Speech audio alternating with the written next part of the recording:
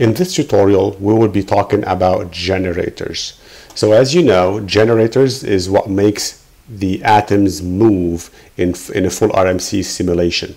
So the engine selects via a selector groups that we define in the groups section, and we saw how to do that in the previous tutorial.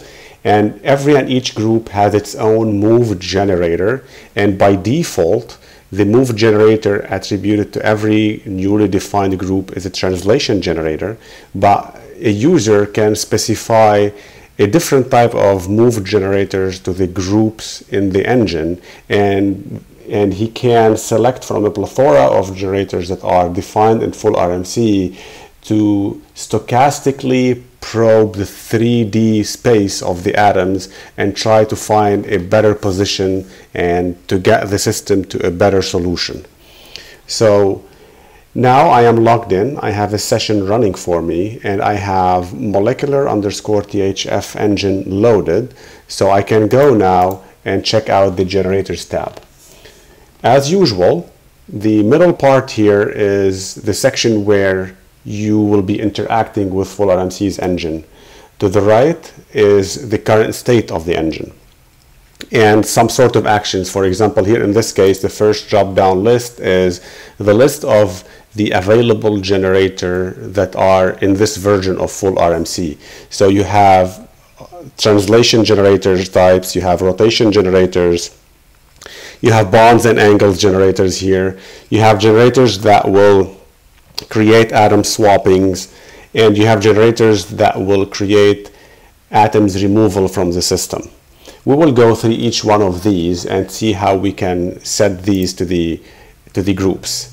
And down below you have the list of the groups that are currently defined in the engine. So we left the engine last time with the molecular groups, and we will go about redefining those groups to demonstrate all the generators one by one. But before I do that, let me show you what the tag here is and how the select group works as well. So normally in the 730 groups that you have, it can be a little bit difficult to select the group you want to, or the set of groups you want to assign a certain generator to that. So in this interface, there is an easier way to do that. So the first thing is you can tag the groups by, let me show you here first. You see here, this is the index of those groups because the tag I selected is index. So you have 0, 1, 2, 3. But you can tag those groups using different attributes. For example, the group class. And here all of these are groups. You remember we have two classes, we have group and empty group. You can tag the groups by the group name, and this is where naming the groups becomes very handy, because when you specify certain names for groups, you can tag those groups by the name, and you can come here and select from the available names that are in the engine. Here we do not have that. We will demonstrate it. I mean, we have it, but we only have one name. So if I click here, it will select everything. And this is not what we want. You can select also by the number of atoms. So here all the groups have 13 atoms because I have a unimolecular system. All the molecules are THF molecules, tetrahydrofuran, so all of them have 13 atoms. You can go and try to tag by the element composition. It's going to be all the same because I have the same molecules in this system. The element sequence, so this is a sequence of elements in every and each group. It starts by O, C, H, H, C, H, H, and so on and so forth. Element formula, oxygen CH2 times 4, and the same for the name. So when you select something here, when you select a tag, the groups will be tagged, as you can see. And instead of selecting the groups one by one here, or selecting a range of groups, if the tags make sense, you can right away select those tags here. So we will get to that. Let me now start by, I'm not going to touch this one. Let me start by trying to set a move generator. So the simplest move generator is a random translation, and this move generator can be applied to any group of atoms because you can translate any group, so any group of atom. The group can have one atom or multiple atoms, it doesn't matter. You can generate a translation against those atoms. The only parameter that this move generator takes is the amplitude, which is the maximum amplitude of translation. So if I put the mouse here, it will give me the help. Translations amplitude, maximum value, or range, min, and max values as a list of tuple.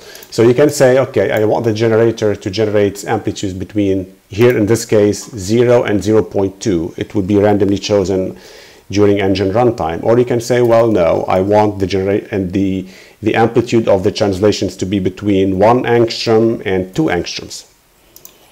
So by doing that, I will select a group or a list of groups, doesn't matter what the groups I want to set this generator to, and I will choose between one of these 3 tabs that you see here in front of you. So the first thing you can do is set a single generator. So this, by clicking this, whatever generator you have for that group, it will be replaced by the translation generator here. And I do that. It says generator set successfully for group 0. And now the amplitude between 1 and 2. Let me do it again. Let me go between 10 and 2, and that would raise an error. It will tell me unable to perform generator related request. Translation amplitude, first item must be bigger than the second item. Check logs. Click OK. Those logs are coming from fullrmc, and it tells me what happens. So between 10 and 15, and here I have 1 and 2, just check it out. Now I have 10 and 15. The other thing you can do, those three options here, you will find in every and each move generator. Because a move generator can be set as a solo move generator for a group, or it can be combined by other move generators, and this will create a move generator combinator.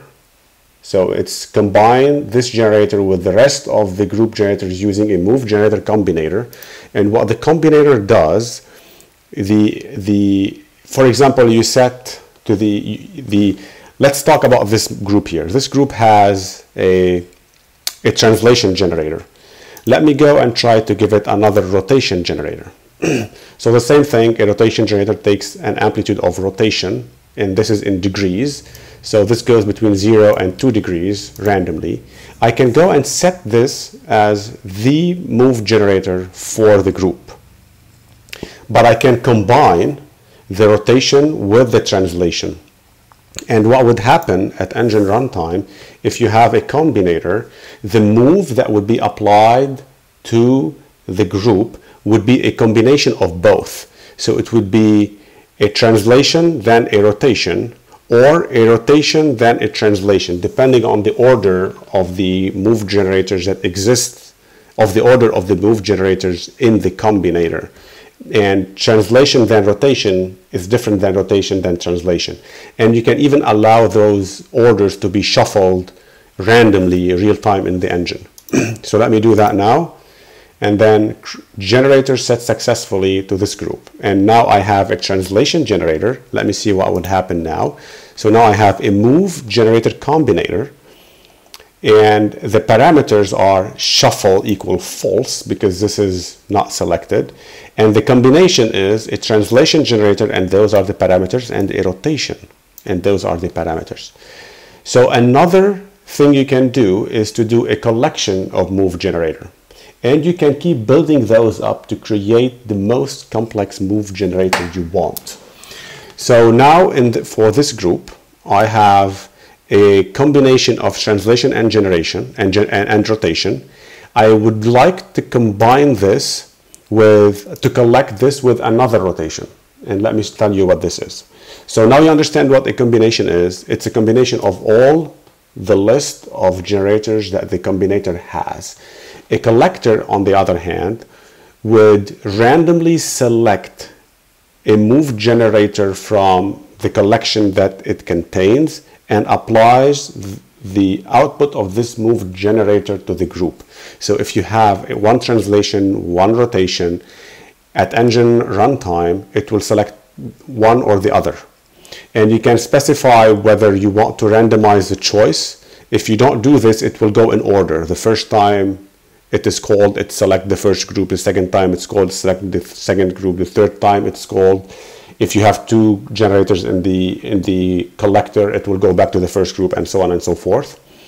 If you specify a weight, then it's a randomized choice now, and the weight of every and each move generator in the collector would be the probability of it being selected. So I hope my words make sense now, but if they don't, I can answer offline, or you can go and read the documentation. But let me now set this move generator. So remember, this group now contains a combinator, and I want to collect the combinator with another rotation, and now I'll go for 4 degrees here, and I'm creating the collector, and look what happens. Now the move generator of this group is a collection where the parameters randomized are true because it's checked. The weight are 1 and 1. The default value is 1 for every group unless you specify otherwise. Remember, I had a move generator combinator before, and now this combinator has a weight of 1 because I didn't specify otherwise. And this combinator would be a combination of translation and rotation, and the other move generator that is in the collection of move generators of the move generator collector, I hope I'm making sense here, is a rotation generator. So at engine runtime, if the selector selects this particular group, the move generator of this particular group would be a move generator collector. The collector what would happen is, algorithmically, the collector will randomly select between the two collected move generators in it. The first one is the move generator combinator. The second one is the rotation generator. If the combinator is selected, the combinator will create a move that is the combination of the translation and the rotation in it. If the rotation is selected, it will perform a rotation about this group. And I will go even more complex. Let me show you. So I will stick with this group here.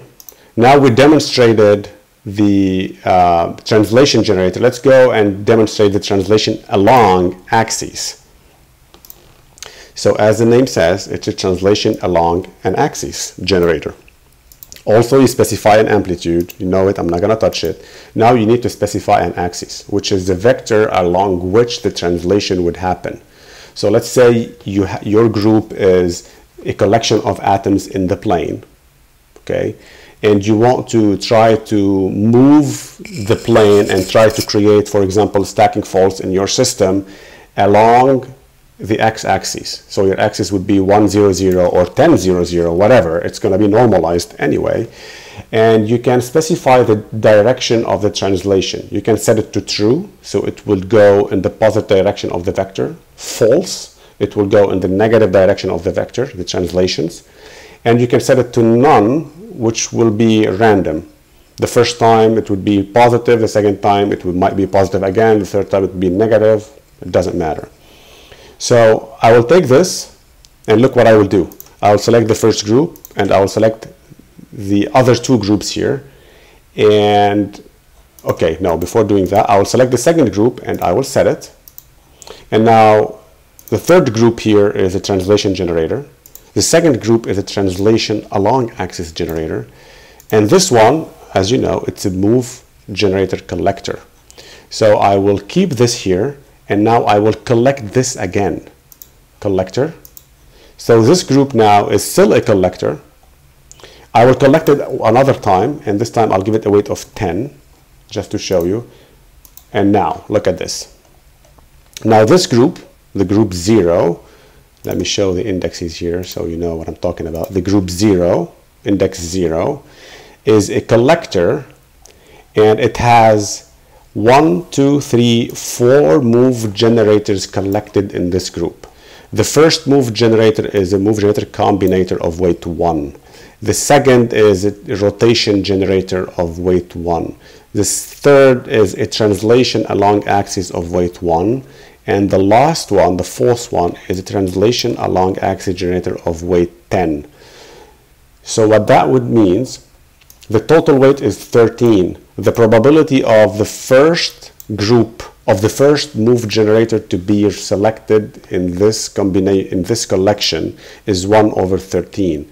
The probability of the second generator, which is the rotation generator, to be selected is 1 over 13. And the third one is 1 over 13, and the last one is 10 over 13. So when this group is selected during engine runtime, the move generator is a collector, and since it's a collector, the probability of selecting one of these move generators from the collector is given by this, and depending on the move generator that is selected in this collector, the move will be performed. I can even go crazier. So now I will go translation towards axis generator. Also, you specify an amplitude, you specify an axis, okay? And now it's not going to be purely along this axis. It's going to be towards this axis within an angle of freedom. And you need to imagine this as the axis is the center of a cone where your groups will be moving along this in this cone. So the further away you go, the more freedom you have to go off the axis. The closer you are to the axis, the closer you are to the origin of the vector here, the closer you get, the less leverage you have in this angle, degrees angle. So the same thing, you specify the direction if you want to. Remember, here I have a collector. Now I will take this collector and I will create a combinator out of it, and look what happened. Now my move generator is a combination of two different move generators. The first one is a collector, and the second one is a translation towards axis generator. So what would happen here is, when this group is selected in real time, in engine runtime, the created move by this generator that will be applied on the atoms of the group would be a combination of the translation towards and whatever this collector selects from this list of generators. You can, using this methodology, you can create the craziest moves ever and probe the 3D space in the way you like. You can test any hypothesis you have in mind geometrically. This is very powerful if you ask me. And personally, I've never went that far. But just to show you that you can, and you can go as far as you want by trying to probe the space. You can imagine any type of trajectory you want to create in the 3D space, and you can do it that way in fullrmc. So now this is a translation. Let's go about setting translation along symmetry axis. So now it's the same thing.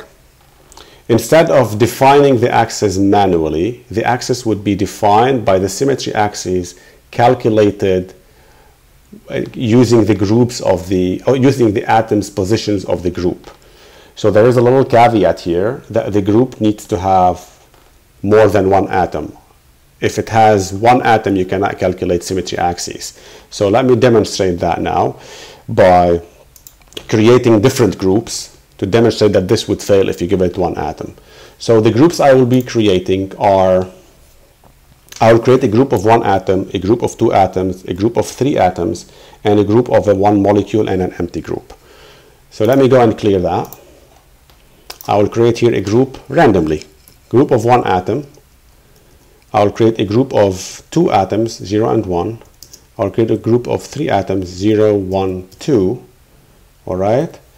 I will set this, see, 0, 0, 1, 0, 1, 2. I will create a group of a molecule, a single molecule, and here to define that, I will say sequence equal 1. I will add it, and I know that sequence equal 1 is the first molecule, is the second molecule actually, because if it's equal 0, well, I don't know. Let me see. Now I'm intrigued. Here equal 0. Add, well, it doesn't exist. By filtering by equal 0, it doesn't exist in the PDB file. So 1 was perfect. Now what I will do, I will add an empty group. And I have all what I need here to demonstrate all the move generators. Okay, so let me go here and go translation along symmetry axis. This is what it is. I want to try to set it to an atom that has to a group that has 1 atom. I want to set it. It will say unable to perform generator-related request. At least 2 atoms needed in a group to perform translation along symmetry axis. This is the error coming from fullrmc. So I need at least 2. Create, done. Okay. The same for translation towards. So the other one was along. Now it's towards. You need to define an angle of freedom. And the same thing here, translation towards center generator. And this is a very important move generator. Let me tell you why. Because using this move generator, you can try to bring molecules to each other. You can try to dock one molecule on top of the other. You can allow fullrmc to smartly move groups of atoms towards a center of gravity in your system. This center of gravity, let me talk about amplitude. It's the amplitude like normal, like usual. You can set the amplitude of the move. It goes between 0 and 0.1 randomly chosen. Now the center, this time it's a dictionary, and it takes one keyword. It can be fixed. So you give the center as a fixed center in your system, or it can be indexes. And here, that's very important. That's very good, actually. The indexes, you will set the indexes of the atoms. Let's say 0, 1, 2, 3, 30. You give the indexes of the atoms in your system towards which you want your group to move. And this center will be calculated real time at engine runtime on every run step whenever this move generator is called. So this center will be calculated when this move generator is called to apply a move. And the move of this group here that I will apply it to will be going towards this center. All right, with a degrees of freedom. I can always set the degrees of freedom to 0 to go exactly along this direction, but that's not a good idea. So let me do that now. Create it. Done. Okay, so now I am moving this group towards those atoms, towards the center of those atoms, and those atoms can be moving too. And whenever they move, it doesn't matter. The center will be calculated along the way. Okay, very important. Rotation. Rotation as well is a move generator that requires more than 1 atom. You define the amplitude. Let me set it here for 1 atom. It will yell at me. You cannot rotate a single atom. It doesn't make sense. You need 2 atoms at least to rotate it. Okay, done. Rotation about an axis. Also, you define an axis of rotation. So here 1, 0, 0, and the rotation will be about this axis. So in Y and Z plane. You need to set it. Done. And you can collect and combine all of these. And rotation about symmetry axis, that's the same thing. It calculates the symmetry axis of a group, and you select which axis you want to choose, the principal, the second, and the tertiary. So the main, the second, and the third. And this will be the rotations, the symmetry axis about which the rotation will be done or will be performed. And you would set it. Done. Again, orientation generator.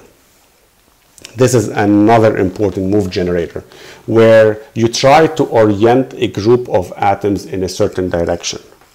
This can be a very important feature when you have magnetic properties in your system, when you have an RNA that you want to open in a certain orientation, whatever it is. Also, you set the angle here, you set the group axes, and there are different ways where you can do that. I'm not going to go through all the details. We don't have enough time. We can read about it in the documentation. You can set the orientation axis. So this is the axis of the group. And to set it, you can even set it as fixed. Also, you choose an axis for the group, or you can let fullrmc create the axis of the group using the symmetry vectors 0, 1, and 2. The same for the orientation axis. You can set it as fixed as well, and you choose also the flip parameter here, and that flip parameter tells you whether to allow flipping axis orientation or not, so going in both directions. So parallel and anti-parallel in this regard. We can read about it in the documentation. I'm not going to lose a lot of time here. But that's also another very important move generator. Now, the distance agitation generator. This generator will be applied to groups of 2 atoms, purely 2 atoms. And normally, this is an important move generator to assign to atoms that are linked by a bond. So if you have, for example, H2O, you create 2 distance agitation generator between H1 and O and H2 and O, and you agitate the bond between these 2. And you also specify an amplitude. You tell it whether you want the bond to shrink or not, or try both. And you set this symmetric flag, which means whether to apply the same amplitude of distance on both atoms or not.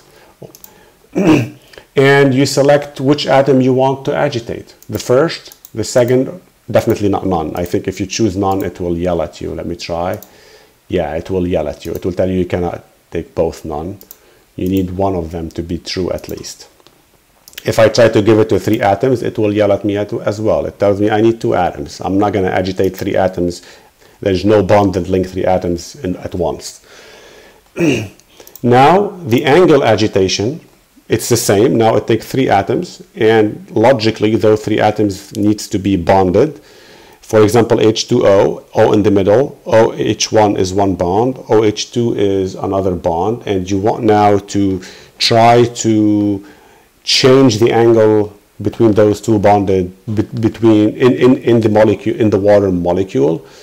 So there is a rule here, which one is the left atom, which one is the second atom. The documentation will tell you that specifically. And here I have 3 atoms. You set an amplitude, which is an angle in this example, the maximum agitation angle. So 2 degrees is good to try to open and close by 2 degrees at maximum every time. You can choose whether you want to shrink it or not, or a combination of both, whether you want it symmetric, and which atom you want to apply the move to.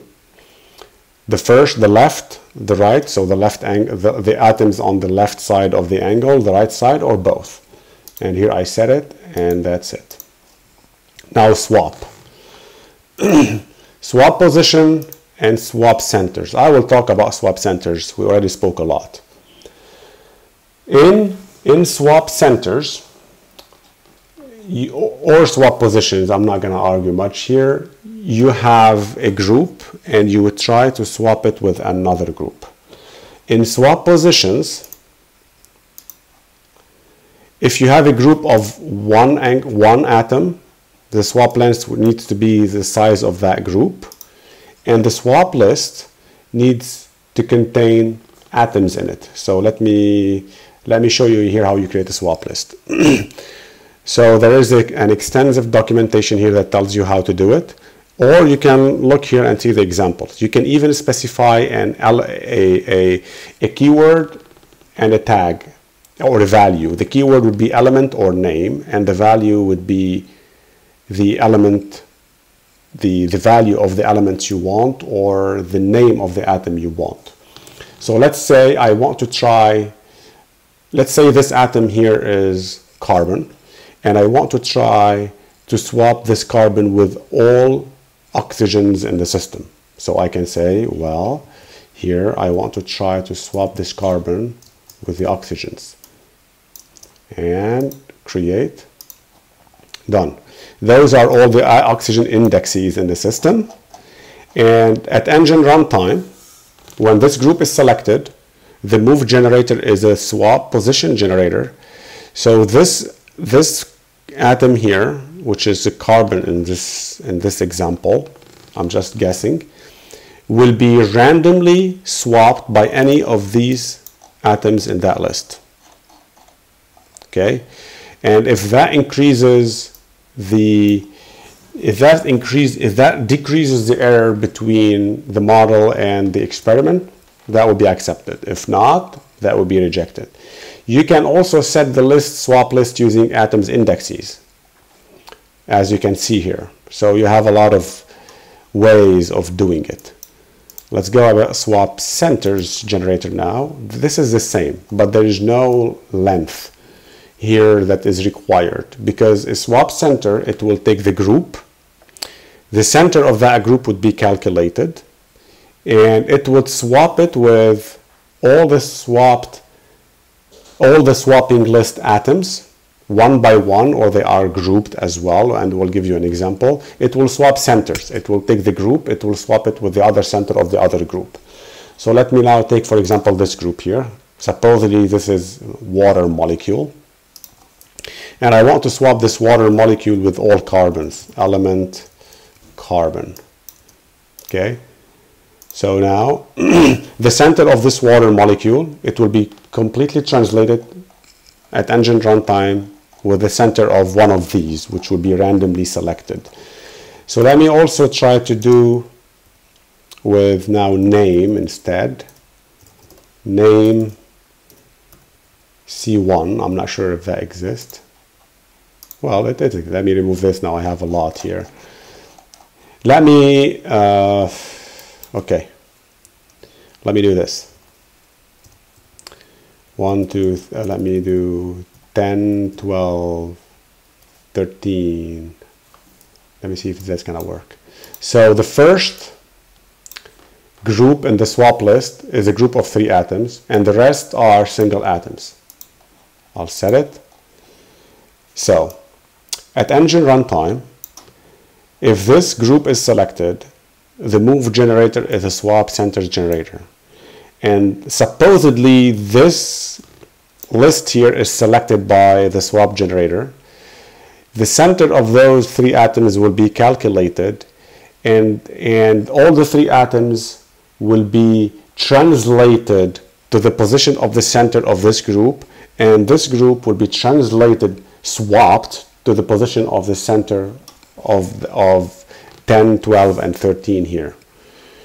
Okay, and another neat way to do it, let me say, okay, I want now an example, name H11, and I don't want them to be split in different groups. I want to, let's say this is a cluster of atoms, then I will do it like this.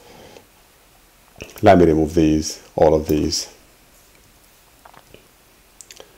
Let me remove this, just so we can visualize it right here. Okay, this is not gonna work because this is lowercase and I know it doesn't exist. It will tell me, well, I couldn't map name H11. So I will need to put it uppercase, create. Look at that. The first list is 12, 10, 12, 13. You have it here. The second list is all of these hydrogen 11 atoms. So if this list is selected from the swap list, the center of all of these will be calculated and it will be swapped by the center of this group. Maybe this is an outrageous example. You will never do that. But this is to show you what you can do. All right, I hope I was clear enough. Now for atoms remove generator. This is a very important generator if you want to try to remove atoms from your system at engine runtime. And this requires an empty group. That's why I created it here. Let me try to set it first for a non-empty group. I like it to yell at me. It will say unable to perform generator's related request. Non-empty group generator. So this is a non-empty group. It has atoms. Must not be a remove generator instance. And fullrmc's error is here. So I need to select this. Now I set it. It worked. So I have a move generator, but let me show you what this move generator is. First, you have the maximum collected parameter. So a remove generator, you can give it a list of atoms to try to attempt removing from the system, but you want to limit the number of collected or removed atoms.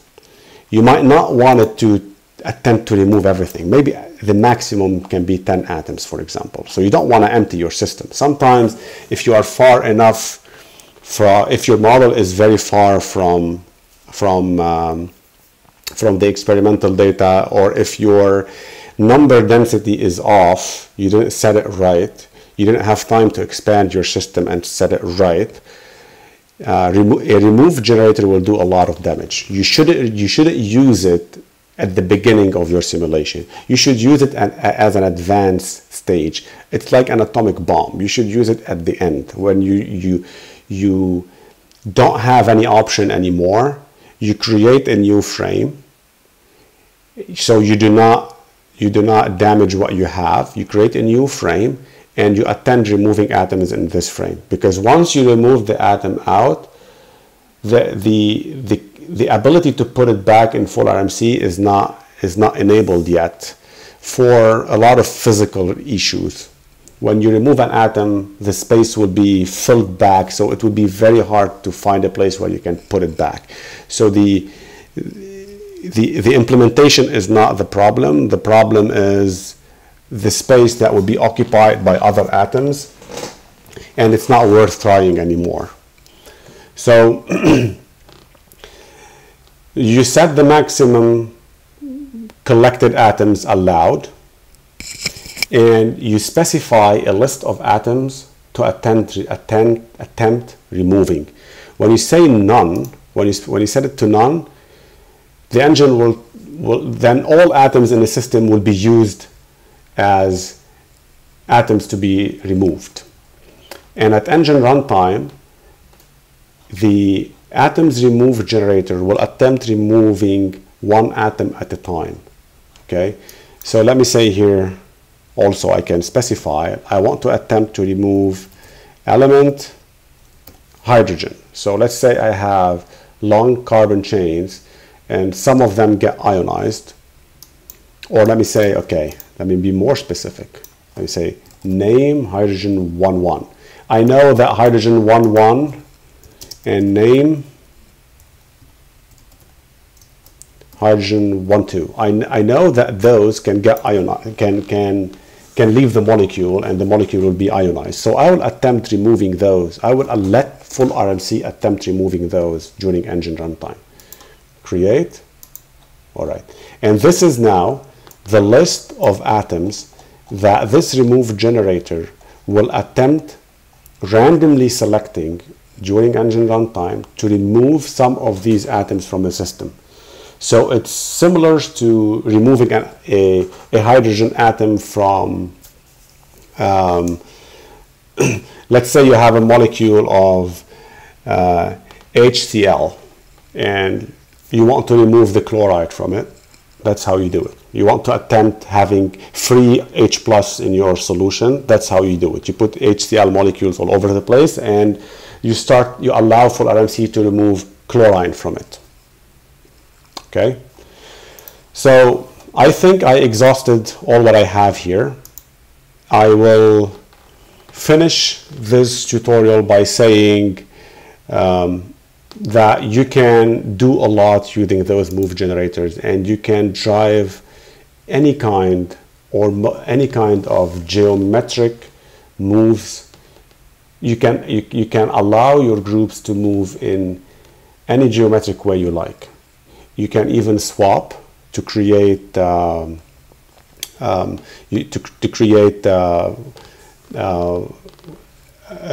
create faults in your crystalline system. For example, you can remove atoms to create voids. You can orient molecules. You can rotate molecules. You can do a lot. So I will finish here, and good luck.